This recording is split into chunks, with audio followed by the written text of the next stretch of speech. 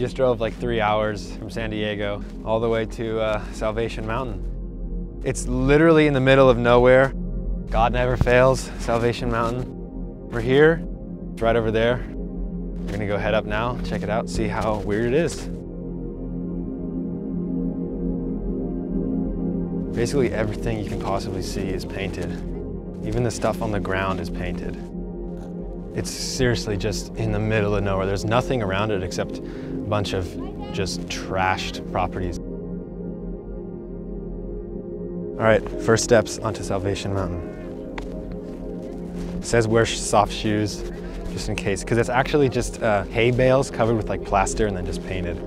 The guy just scavenged at the local dump to be able to build what you see, Salvation Mountain, so let's go hike up it.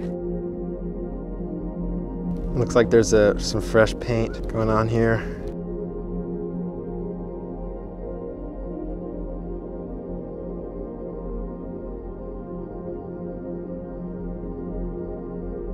There's so many empty paint cans.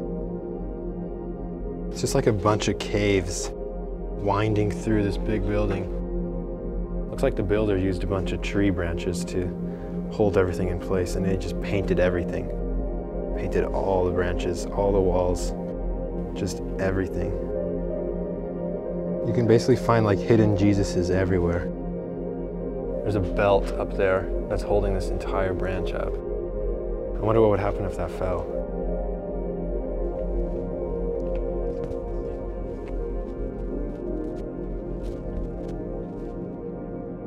All right, we made it up to the top, Salvation Mountain.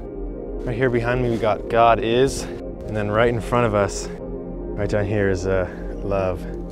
So, you know, this is the famous Salvation Mountain. God is love. And we got the big heart right down there. It's kind of a view of just nothing. I mean, there's just nothing around us for miles. There's a bunch of RVs out there and stuff. Kind of gives me like Burning Man vibes, even though I've never been to Burning Man.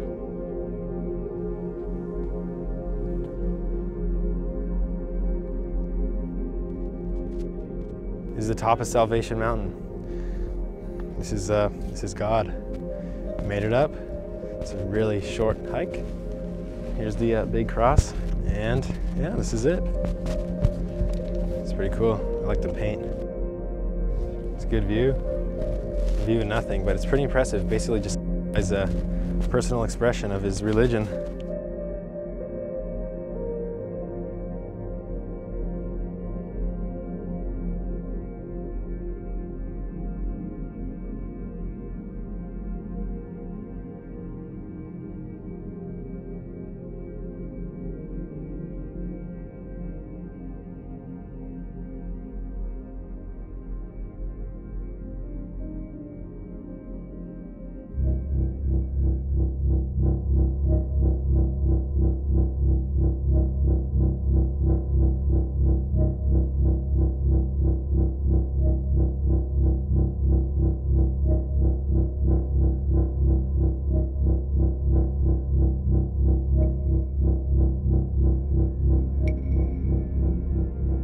All right, just got back from Slab City. The city with no laws. That's the place. That's the city with no laws. We're waiting because there's a huge, long train that's just stopped in the middle of the road. But anyways, we went to the library, we talked to some people, met some people. We met a guy that lives there full time. We asked him how many people live here, and he said in the summer, it gets up to 130 degrees, and a lot of people can't handle that heat. So he said usually in the summer there's about 100 to 200 people, but he said in the winter when it's colder and, you know, more manageable of a temperature, he said there's gonna be up to 2,000 people living here, which is kind of impressive based on like how small of an area it actually is. He said people just basically come in and just like set up camp. There's a lot of RVs that people live in. But we were asking him how does this place run? How does it function?